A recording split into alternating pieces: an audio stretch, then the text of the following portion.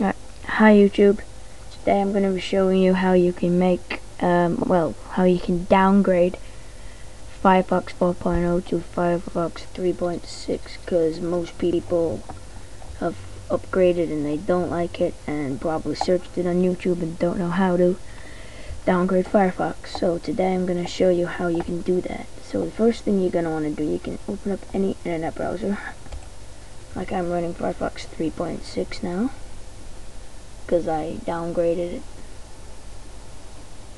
And then when your web browser loads up, which mine isn't doing right now, alright, just gonna have to go there. Okay, you need to go to this link.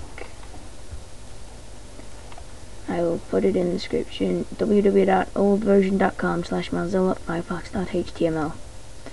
Copy it, from the description, or I'll be in the description. Paste it, go here.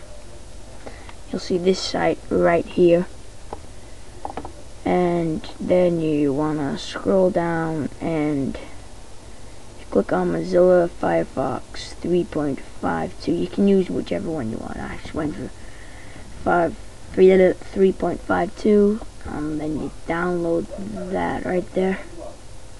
My Watt says it's a safe site. It's quite a good site. So download Firefox and you'll go through the setup. It'll say that you're upgrading it, but you're not really. You're just downgrading it basically.